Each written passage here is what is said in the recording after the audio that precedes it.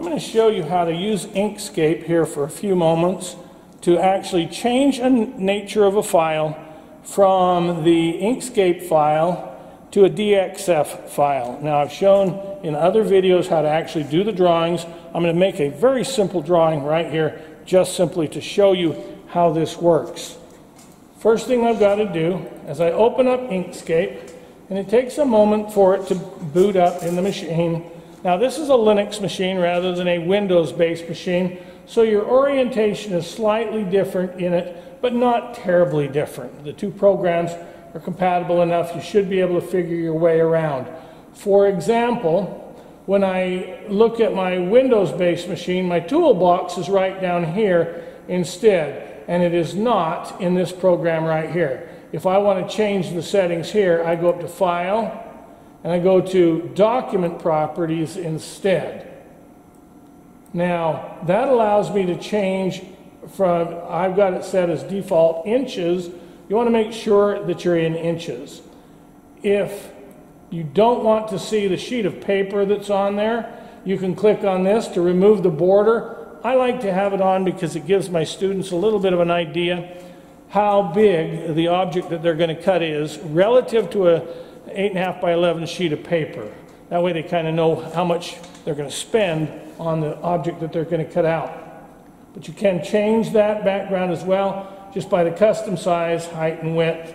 I don't usually do that. The big thing that I do is make sure that they're in inches and in the default units and on the custom size.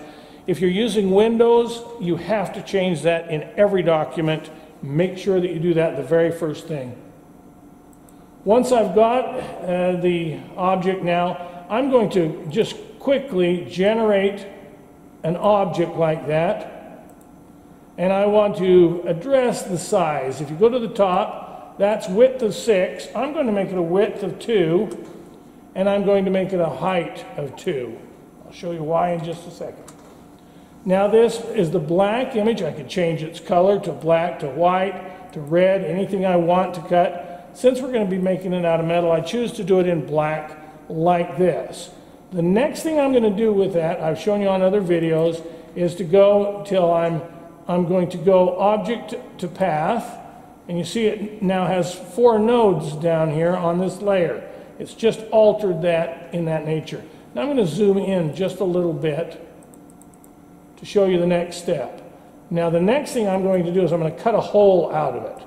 So I make my hole tool. Oh, wait a minute, that didn't give me anything. Oh yeah, that's because it's black. If I set it at white, now I can move that white to the center like this.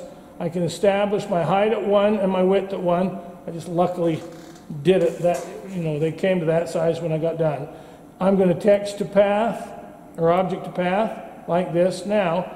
So I now have 4 nodes on that layer. While it's activated, I'm going to hit the Shift key and click on the background so that I can come up to path, and I'm going to go difference.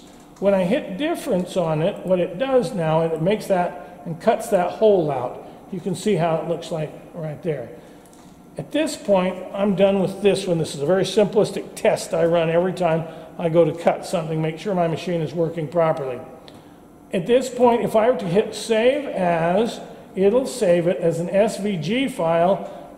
If you're on a Windows machine, I usually, when I'm doing them, I save them as an SVG because that's the one I can always modify.